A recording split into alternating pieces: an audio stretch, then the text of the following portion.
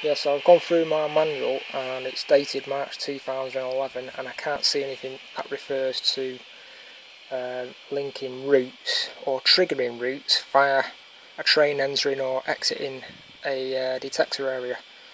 But obviously I've done all the latest updates on this, and each update adds new features to the ECOS.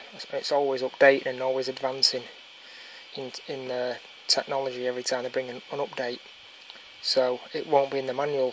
So I've gone through all the menus that don't appear in the manual and sussed out that you can link or trigger routes. I think you can trigger up to 8 different sets of routes on various different detector zones.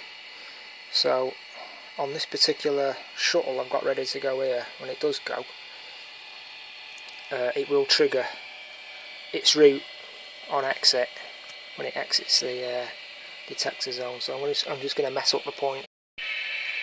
Right, so the shuttle train's leaving. When it exits the red zone, you can just see the points have just set themselves to return to this platform 5. Even though the route wasn't set correct, it set the route, it's triggered the route on exiting the detector zone. Or you can have it vice versa. You can trigger a route when entering a detector zone when it turns red. So yes, you can do it. You can trigger up to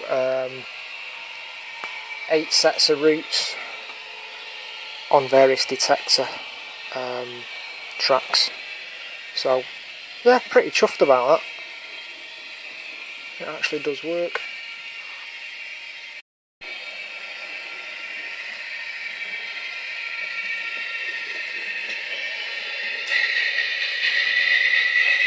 And you can see it just triggered a point there when it entered the detector zone, just for example, that it can work on entering or exiting a detector zone.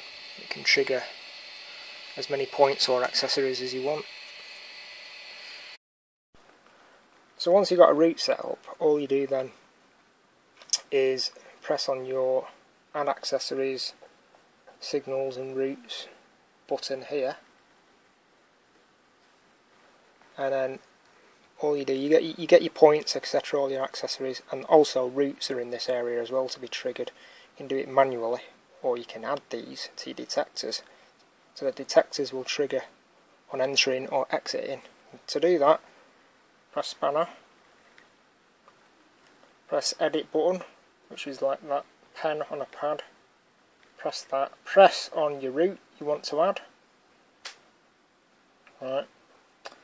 And then you get edit route, properties and constraints. This menu isn't in my instruction manual, doesn't exist. It's on an update. The last update I did, I think this was added. Press on that. Constraints, and these are my 2 routes set on to be triggered on module 1, which is detector 1, port 1, detector 1, port 2. And you can click on that and then you get your information. The route will be triggered on detector 1, port 1, and you can add up to 8 different routes to be triggered on various detector areas on your tracks. And that's it. When you tick box, it's saved. Press that, go back onto there. So the shuttle run now will be triggered when it exits, like I've shown before. As soon as it comes out of here, all the points are set to come back to my platform 2. And it enters here. That's it. You can shut down all the points and run other trains, and then when you want to bring this out again, put it in shuttle mode, and when it exits this area, as soon as it comes out of the detector zone, it will set all the points to come back to platform 5 automatically. So that works fine.